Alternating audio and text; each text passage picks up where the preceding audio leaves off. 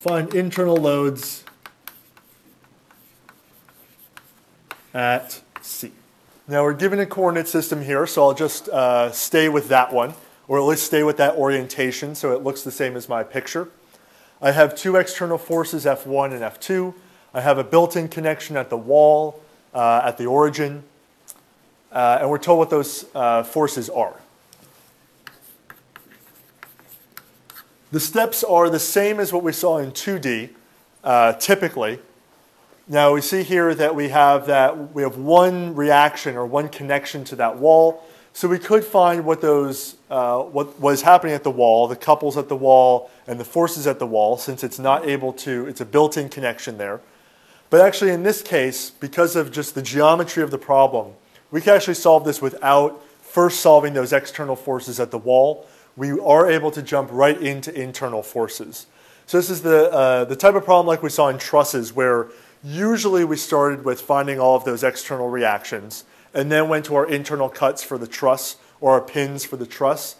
This is the same type of idea, is that we can get away without doing an external picture and jump right to our internal picture, because like in 2D, I have the option when I make a cut through my surface to take everything on one side of the cut or everything on the other side of the cut.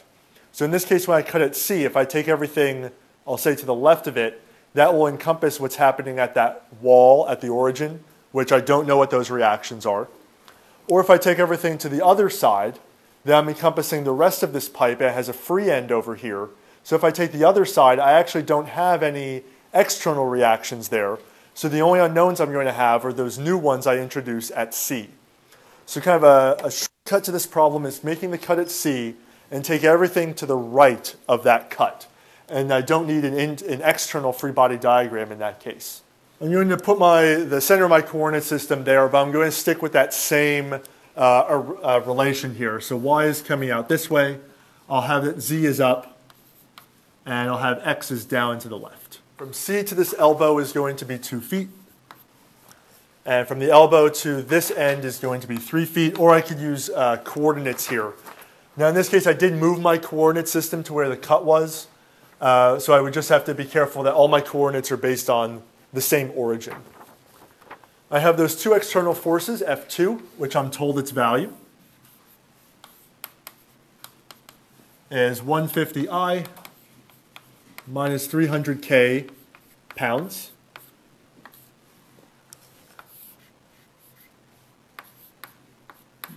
And F1, 350J minus 400K pounds.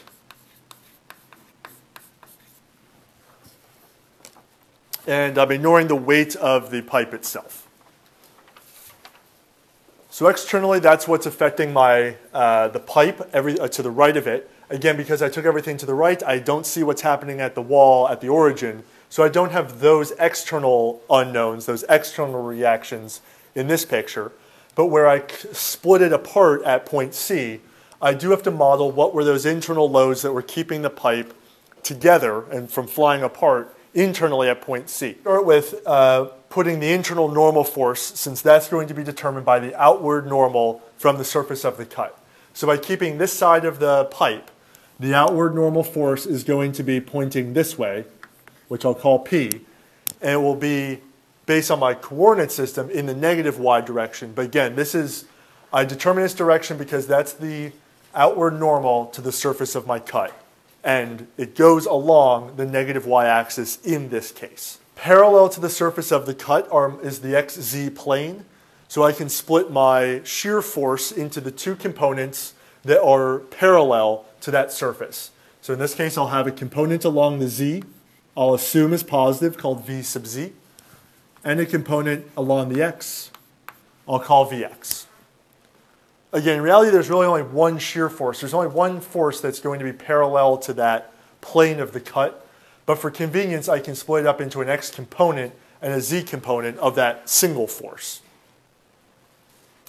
So I have the three forces internally that are going to be happening there. Now I need the three couples that are going to occur. I'll start with the internal torsion.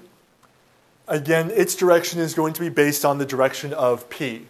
So if I put my thumb along the direction of P with my right hand, then the way that my fingers go is going to be how I assume the direction of T is. So I'm assuming that internal torsion is positive around that P-axis, which is parallel to the negative Y-axis, or in the same direction as the negative Y-axis. And that'll be important when I get to my equilibrium equations, because when that is based on X, Y, and Z coordinates. So I have to then look at my coordinate system in order to know, will that torsion be positive or negative around X, Y, Z. And then I have two components of moment that are going to be along X and Z. And I'll assume they're positive around both of those axes. So I'll call MX and MZ.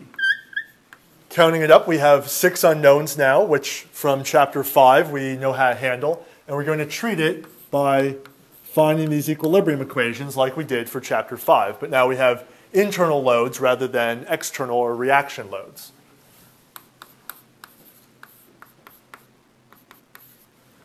So the process is going to be the same. We can start with our force equations to get our P, our Vx, our Vz. And I'll present them as scalars here. So along the x direction, I'm assuming my Vx value is positive. So in my equation, it'll be positive Vx. I have 150 from F2. And F1 does not have an I component.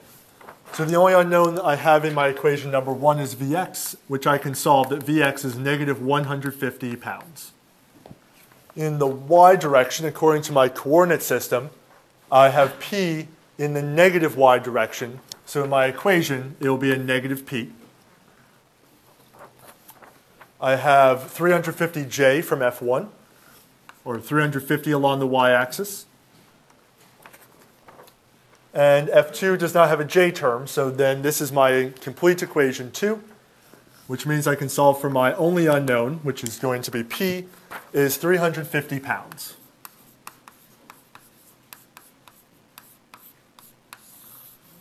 Like in 2D, this internal normal force, I get the interpretation of positive or negative as long as I draw it outward from the surface.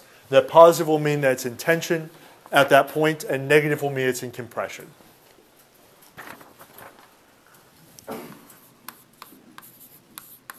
And finally, in the z direction, I have Vz, I'm assuming is positive, minus 300 from F2, minus 400 from F1. So solving equation number 3, I get Vz is 700 pounds.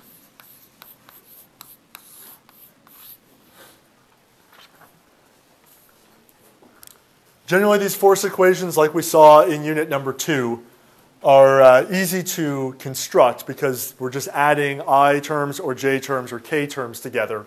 And actually, once you get to this step for the internal forces, because it always looks like a built-in connection, there'll only be one unknown in each of these equations. Now, in general, though, if we did have to first start with the external reactions and solve those, we have to do those 6 equations first. Then we come and we can draw these 6 equations.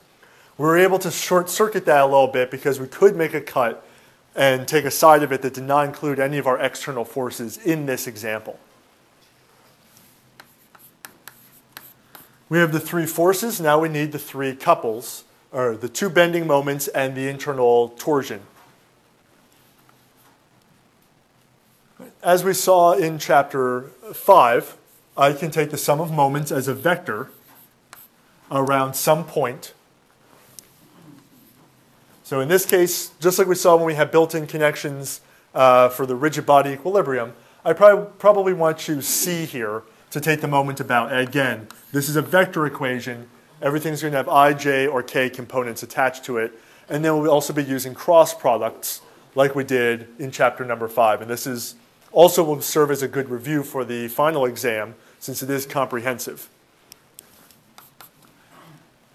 All right, so what causes a moment around point C? Well, couples cause moments, and forces that act somewhere other than point C will potentially cause moments as well. From our free body diagram, we have 3 couples here, the 2 internal bending moments and the torsion. We have MX around the I direction. we have t, which is along the negative y direction, or around the negative y direction, so negative tj. And I have mz, which is acting around the k direction, or around the z-axis. Again, I'm assuming mx was positive and mz was positive just because it's easier to have them assume they're going with my coordinate system. But t I selected because that was the positive direction around the p-axis. Those are the couples with i's, j's, and k's. Remember, this is a vector equation. You need those unit vectors attached to them. And then also we're going to have moments caused around C by F1 and by F2.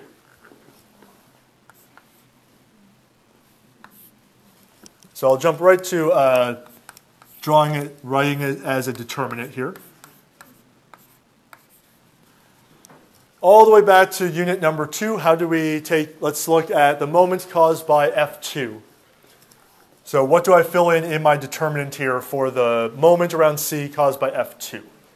Right, 0 to 0. So remember, where this is coming from is we're using R cross F to calculate the moment. It's not F cross R, it's R cross F. So the second row is going to be R, and R is going to point from the point I want the moment about to the point where that force is being applied. I'll call this point A just for convenience here. So it's going from C to A. So we want to take if we had a coordinate system down here, we would take A, the coordinates of A minus the coordinates of C would give us RCA. So in this case, A would be located at 0, 2, 0, and point C, 0, 3.50, and point C, at least according to that coordinate system, would be located at 0, 1.50. So to go from C to A, we have to go 2 in the J direction. Right, so again, coordinates of A minus the coordinates of C, I get 0, 2, 0. And then the third row, I put in the components of the force. So in that case, I already have it, I was given it in component form. So that will be 150, 0 in the J, negative 300 in the K. And that's in feet. We want to pay attention to our units here. F2 and F1 are in pounds. All of our distances are in feet. So if I write it all like this, my mx, t, and mz, I will get in foot-pounds or pound-feet as my answer.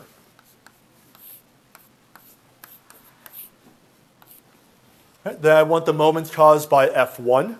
So to go from C to where F1 is being applied, I'll just call it B for the moment. I'll use RCB cross F2. Sorry, that's F1. So to go from C to what I'm calling B, I have to go 2 in the Y. And I have to go positive 3 in the I direction and 0 in the K.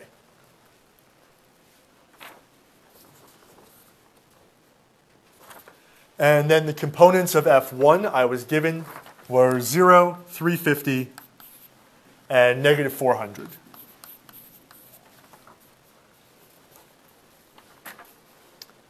When I expand these, I'll have IJK components. I'll have IJK components. I already attached the I, the J, and the K to the couples here. So I can expand this out and group the like terms together. I won't go through all those details. We'll go over those again during our review. But if I expand those out, I get negative 1400 plus mx, have I terms. 1200 minus t are my j terms. And 750 plus mz make up my k terms.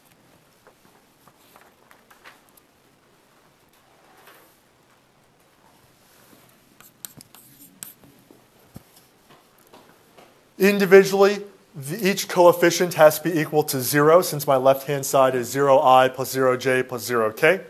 So this vector equation with i's, j's, and k's, I can get 3 scalar equations out by setting each of these coefficients individually equal to 0. So my equation 4, I'm going to get that 0 equals negative 1400 plus mx. Therefore, mx must be 1400 pound-feet.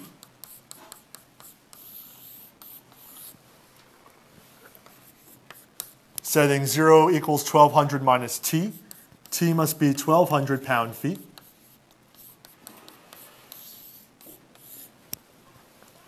And finally, 0 equals 750 plus mz. So mz must equal negative 750 pound-feet.